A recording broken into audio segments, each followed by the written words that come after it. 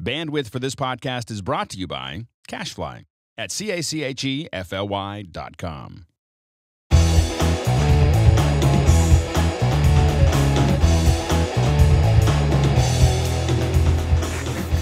Oh, sorry. I was just kind of, I was wrapping myself around an object. Okay, because that's what I'm going to do. You're going to do, yeah. He's Yes, going to show you how to take text and wrap it around an object. But I'm actually constrained by this umbilical cord. Welcome back to MacBreak Studio, by the way. I'm just being silly. So here's what we're going to do, right? We're doing some motion again. And what we want to do is wrap text around an object, exactly. Kind of a 3D kind of thing here. Right. So let's dive right in and see why this might be useful. You might have a logo, for example, and you want your text to spin around the logo. Yeah, a lot of people have emailed us about that. They want to be able to take text and put it and wrap it around a vehicle, an object, a globe, logo, anything. Whatever, yeah. So here's a basic idea. So just for demonstration purposes, I've created a circle just using the shape tool.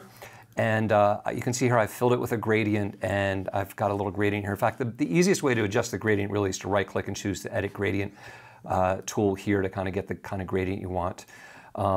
So I did that, and then I've got some text. And if you're curious, this is called Octane Team, this particular font that I'm using right here.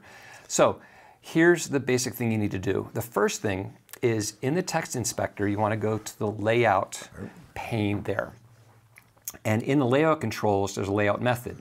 And type is the default, and it's what you use almost all the time. But there are a bunch of other options in here. In particular, we're going to go to the one called path. And we've used this for another tutorial, but we're going to use this in a different way this time. So path, it's hard to tell what happened here, but if you double click on the text, you'll actually see control points that you can move around to change it, to change how the text is shaped. It takes a second to update there. You just have to move the mouse. I don't really want that type of path. That's a free-form path. What I want to do here, I'm going to hit Shift-S. Oops. I'm going to hit Escape just to get out of that. I'm going to go down in the inspector to these path options. So once you choose path as the layout method, you've got a bunch of path options that become available. And by default, the path shape is an open spline, but we have a bunch of options for what that shape looks like. And I'm going to choose a circle because I want the text to wrap around something, okay?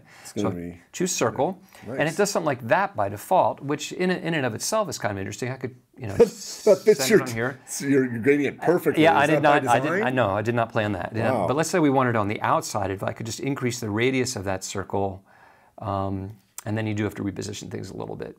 But I could go a little bigger, and I could wrap the text around kind of a 2D wrap around, like something like that, okay? And then to move it, there's a path offset, so you can change where that text starts and stops. You might want to do something more like that, right? So that's a path offset to kind of set it up. So that's cool in and of itself, and you can animate this with keyframes or behaviors to actually move along this path, continue to rotate. But we want I bet a text sequence behavior would animate that around there. Well, or just, it would animate the individual letters, for sure. But this path offset thing itself, you could animate this slider, see, to make it, spin around, right? So I could just use that. But I want more of a 3D look. This is just totally flat. So what I'm going to do is I'm going to press Q, which gives me my Adjust 3D Transform tool. It's this tool right down here, okay? So instead of the Select tool, it's this 3D Transform tool.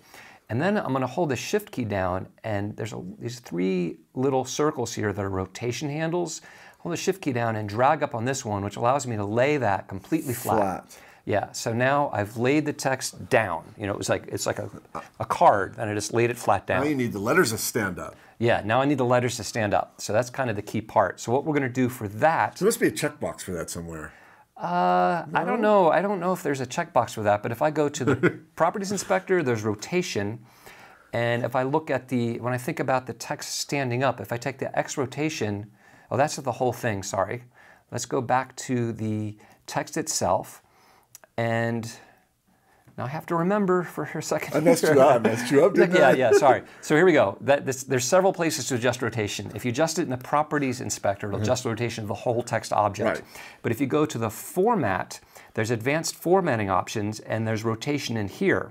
So if we open up rotation by clicking the disclosure triangle, we've got X, Y, and Z. So if I move X, check it out.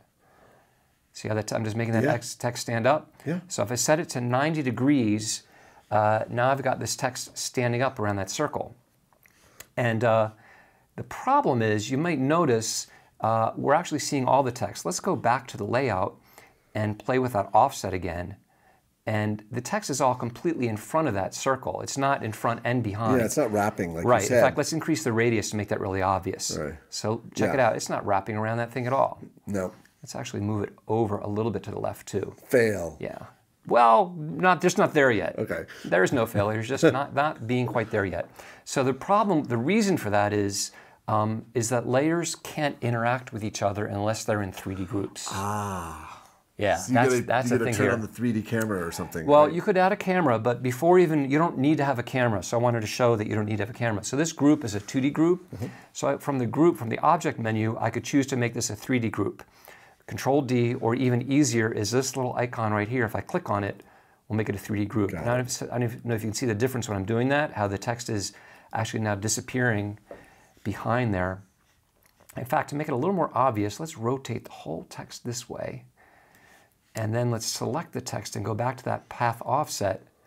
And now, we can see it's definitely going behind and coming in front, okay? So now it's definitely working the way we want it to. Now, so if we want to animate that, however, check it out. Text is reading backwards, right? It's totally backwards. So all we need to do for that is back in these path options, there's an inside path checkbox that determines whether the text rotates on the outside of the path or the inside. So if we choose inside, and then we use this path offset, we can see it reads correctly, right? So check it out. I'm just going to take this path offset. I'm going to right click on it, right on the word itself, add parameter behavior, and I'm going to choose a rate parameter behavior. And immediately in the behaviors inspector, we see this rate pop forward. I'm just going to give it a rate of, I don't know, -10. We'll see what kind of speed that is. There we go. So now it's animating forever around that object. Without a single keyframe. Without a single keyframe, yeah. And maybe I want to move the whole thing down just a little bit. So super easy to get the text to wrap around. And again, while it's playing even, we can go in and say, oh, I want the radius a little bit bigger, or I want to move it down or over, or you want to change the font. Anything you want to do, you can just do while it's playing to kind of get exactly what you want.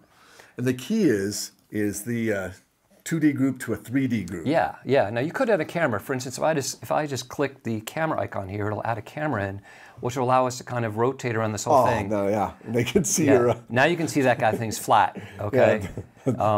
You're running a long con with your graphic here. Yeah. Now there's some things you can do about that. There's a point at behavior you can put on that circle so it always points at the camera. It looks like a sphere. Right. But if you do want to have that 2D look, you can move the camera around and have another look at it. Right. But a quick and easy way to take text and wrap it around any kind of object that you want. I think that's fantastic. Very, very useful too. Now you have a tutorial on working with text, and people can learn how to do more of this kind of stuff? We do a little more of this with a globe, and I do 3D with text shadows, because you can add lights and shadows and a lot of stuff. We don't have quite enough time to go in here, but I have a tutorial that goes it's mastering text in motion. So it goes in depth into all kind of creating, styling, animating. Fantastic, fantastic. So you can find that at rippletraining.com, along with a bunch of other stuff, plugins, and you can follow us on Twitter and Facebook. And thanks, Mark, for showing us this awesome technique in motion. And we thank you for watching MacBreak Studio. See you next time.